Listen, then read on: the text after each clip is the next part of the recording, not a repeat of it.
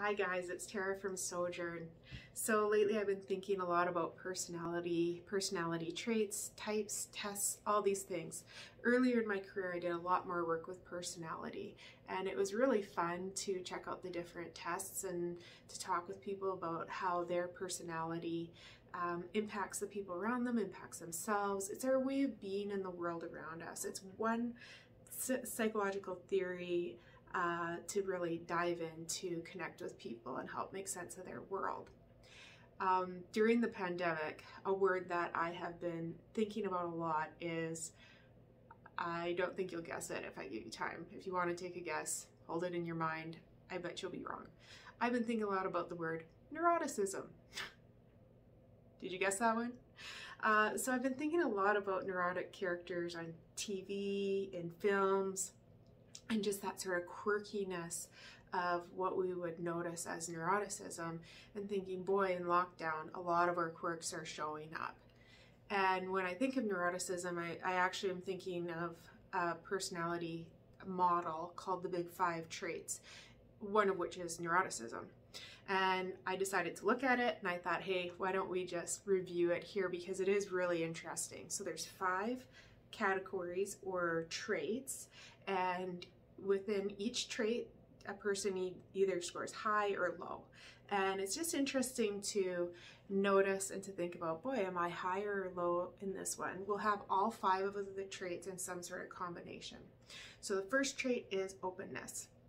Now I might refer to my notes from time to time just to make sure I'm getting it right. Now openness, people with this trait who are high are very creative. They like change, they like adventure, they want to try new things, they like to take a plunge into challenges, they like to think in the abstract, they like to philosophize, and all of that creative brain power is a very open personality trait. Someone who would register more low in openness doesn't really like change. They want things concrete, they don't like abstract, resistant of new ideas. And not very imaginative. So you can sort of notice for yourself, am I lower or higher in this openness category? The second category is conscientiousness.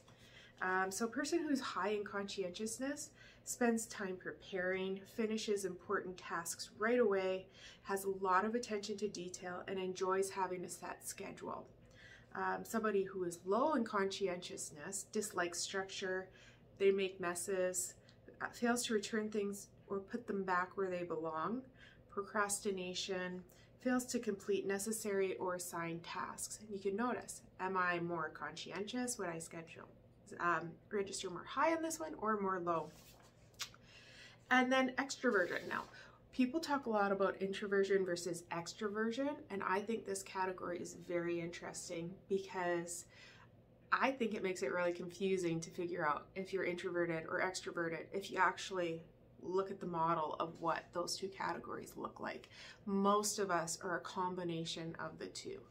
So somebody who is highly extroverted enjoys being the center of attention, likes to start conversations, enjoys meeting new people, has a wide social circle of friends and acquaintances, has an easy time or finds it easy to make new friends, feels energized when around people, says things before thinking about them.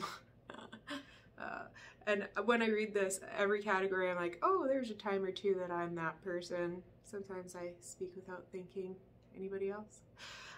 Somebody who would register low in extroversion. So this would be somebody who's more introverted, prefers solitude, feels exhausted when having to socialize. Now, all of us have some exhaustion about social situations right now in COVID. So that's a really great example of how it's confusing to really pin ourselves down into any one category. Finds it difficult to start conversation, dislikes making small talk, carefully thinks things through before speaking, dislikes being the center of attention. So again, you can register for yourself. Am I more extroverted or introverted? What parts of each category do I have? And how does that play out? The more we notice ourselves being combined in any one of these traits, that evokes anxiety. So if I'm a big mix of extroversion and introversion, it's going to bring up some anxiety for me because I like them both and I don't like them both.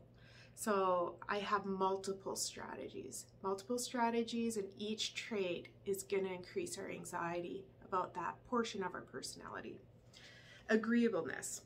So a person who is highly agreeable has a great deal of interest in other people, cares about others, feels empathy and concern for other people, enjoys helping, assisting others who are in need of help. So this is just that real caregiver, compassionate strength. Somebody who is low in agreeableness takes little interest in others, doesn't care about how other people feel, has little interest in other people's problems, insults or belittles, and is manipulative. Again, this is really interesting to consider. So the low score in agreeableness sounds quite unlikable and might not be true for us all of the time, but maybe in times of distress or when we're just not feeling good about ourselves, we're angry, we're hangry, we're going through difficulty, a global pandemic perhaps, our agreeableness can be less. Talk about politics, we're talking about vaccinations, we're talking about masks, we could be unagreeable. The final one, neuroticism. This is what got me started on this topic to begin with. So neuroticism, somebody who is highly neurotic, experiences a lot of stress, worries about many different things, gets upset easily, has dramatic shifts in moods, feels anxious more readily, struggles to bounce back after stressful events. And again, this is the type of mental psychological distress that we oftentimes see characterized in films and television to show somebody who is struggling to cope in the world around them. Somebody who is low in neuroticism, emotionally stable, deals with stress well, rarely feels sad or depressed, doesn't worry much.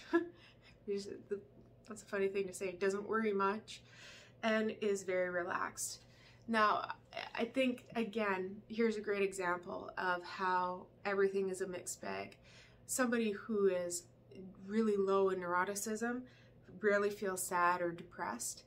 I mean, that's quite a strange thing to notice, because if we're doing really well, actually, we should have times of real deep sadness and distress, depression, because it's not all sunshine and roses out there. This is a great evaluation to say, hey, these categories, we want some fluidity. You don't want to be locked into all high or all low. You want to see that you kind of fit in both the high and the low at certain instances.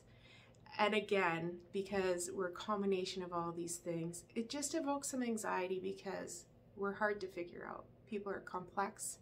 We have all sorts of stories that have brought us to this point in our life experiences, things that are built into the DNA of who we are. And of course, our attachments and our relationships, all of these things impact our personality and how we connect to the world around us. Okay, you guys, I hope you found this interesting. If you have any comments or questions, please drop them below. Bye for today. See ya.